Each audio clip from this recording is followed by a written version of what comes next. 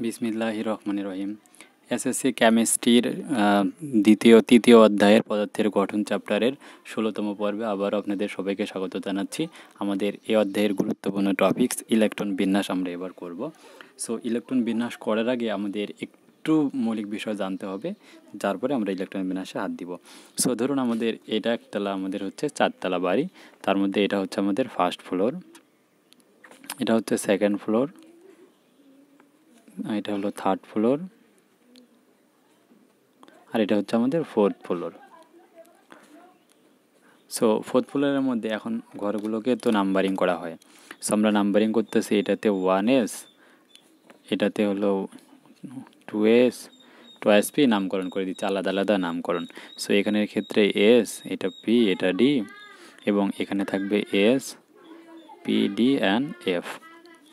So এই হচ্ছে বাড়িগুলো থাকবে। সো এখন এখানে তো আমাদের এখানে রুমগুলো আমরা সেপারেট করতে পারছি। এখন কোন রুমে কয়জন করে থাকতে পারবে, এখানে S, P, D, F, এখানে 4জন আমরা সদস্য সংখ্যা দেখতে পাচ্ছি।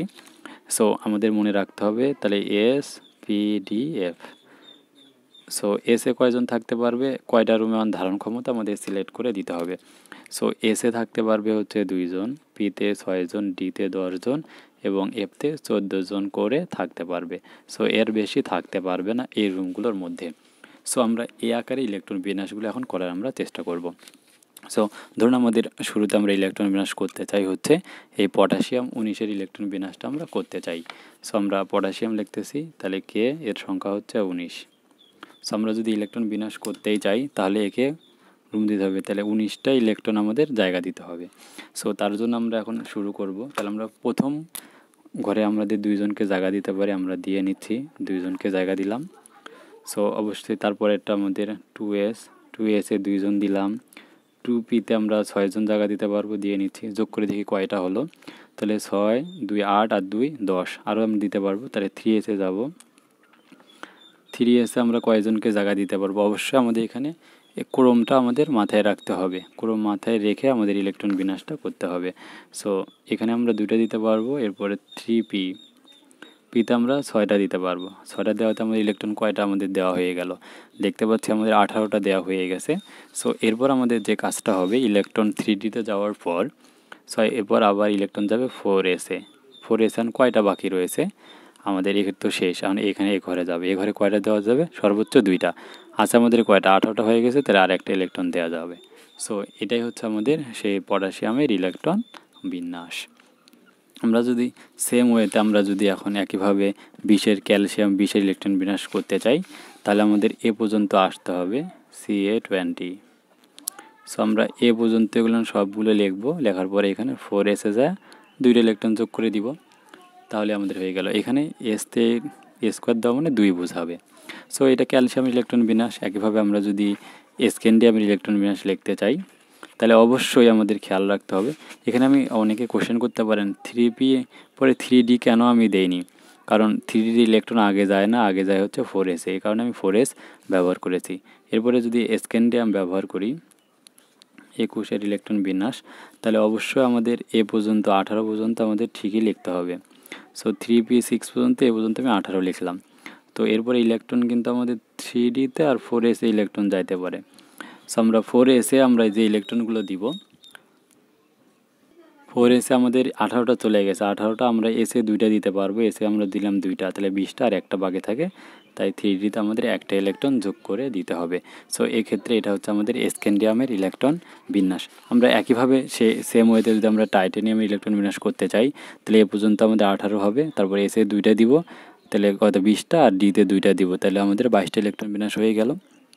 খুবই ইজি, আমরা বুঝতে পেরেছি 3Dতে 4Sে কেন গেল। আমরা এই যে সক্রিয়তা, আমরা যে ক্রমটা, যে ক্রমবর্ধমান শক্তির ক্রম, এই আকারে আমরা ইলেকট্রনগুলো বসাইছি, কিন্তু এখানে অবশ্যই সাজিয়ে আমাদের লিখতে হবে।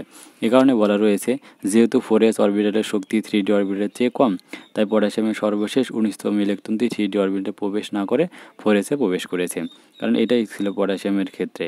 সো এর শক্তি যেহেতু কম, তাই এখানে আগে ইলেকট্রন প্রবেশ করবে। সো এখানে 3D আর 3P এবং 4Sের মধ্যে এর শক্তি কম হওয়ার জন্য এখানে আগে 6টা দেওয়া লাগছে। আবার 4Sের ক্ষেত্রে এখানে ইলেকট্রন দেওয়া। একইভাবে আমরা ক্যালসিয়াম, স্ট্রনসিয়াম, তারপরে টাইটেনিয়াম, এর ক্ষেত্রে আমরা সেমভাবে আমরা এই কাজটা করেছি। আশা করি আপনারা এই যে ইলেকট্রন বিন্যাসের এই অংশটুকু আপনারা বুঝতে পেরেছেন। সো এভাবে আমরা পরবর্তী সবগুলো মৌলের জন্য ইলেকট্রন বিন্যাস আমরা করতে পারবো। সো আমরা ইলেকট্রন বিন্যাসের জন্য আরও কিছু আমরা ব্যতিক্রম আমাদের মানে একটু বিশেষ আমাদের মনে রাখতে হবে যে কনসেপ্টটা, এটা হচ্ছে সেই কনসেপ্টটা, সেটা হচ্ছে বিশেষ করে মনে রাখতে হবে যে যখন ইলেকট্রন বিন্যাস লিখবে যখন অবশ্যই প্রধান শক্তি স্তরের উপশক্তি স্তরগুলো পাশাপাশি লিখতে হবে, তা না হলে ইলেকট্রন বিন্যাস লেখার সময় ভুল হয়ে যেতে পারে। যেমন আমরা উদাহরণ হিসেবে নিতে পারি আয়রনের ইলেকট্রন বিন্যাস। আমরা যদি আয়রন ইলেকট্রন বিন্যাস করি তাহলে আয়রন 26, তাহলে 1:2sp3 এক বেড়ে সরাসরি আমরা 3p6 পর্যন্ত চলে আসছি। ধরো 4s-এ 2টা দিব, বাকি থাকে 6টা, তাই 6টা এখানে ডিতে দিয়ে দিলাম। সো এখানে সাজিয়ে লিখতে হবে 4টা পর্যায়ে আমাদের ইলেকট্রন বিন্যাস যাবে। সো এটা ছিল আমাদের আয়রনের ইলেকট্রন বিন্যাস। আশা করি আপনারা ইলেকট্রন বিন্যাসটা লেখার প্রসেসটা বুঝে গিয়েছেন। সো এর পরবর্তী পর্বে আমি ইলেকট্রন বিন্যাসের যে কিছু ব্যতিক্রম ধরন রয়েছে তো সেই বিষয়টা আলোচনা করব, এবং তারপর পরে আমরা 18 নম্বর পর্বে 118টা মৌলের ইলেকট্রন বিন্যাস আলোচনা করব। তো সেই পর্বটি দেখার আমন্ত্রণ জানাচ্ছি। সেই পর্বগুলো আমাদের এই চ্যানেলের এই ভিডিওর ডেসক্রিপশন বক্সে পাবেন, অথবা আমাদের জনানি একাডেমি বিডি ইউটিউব চ্যানেলের প্লেলিস্ট সেকশন গেলে সেখান থেকে আপনি কেমিস্ট্রি চ্যাপ্টারের যে তৃতীয় চ্যাপ্টারটি রয়েছে পদার্থের গঠন, সেখান থেকে আমাদের এই লেকচারগুলো সবগুলো আপনি দেখতে পারেন। So thank you watching my video. দেখা হচ্ছে আমাদের পরবর্তী ইলেকট্রন বিন্যাসের সাধারণ ব্যতিক্রম নিয়মগুলো নিয়ে।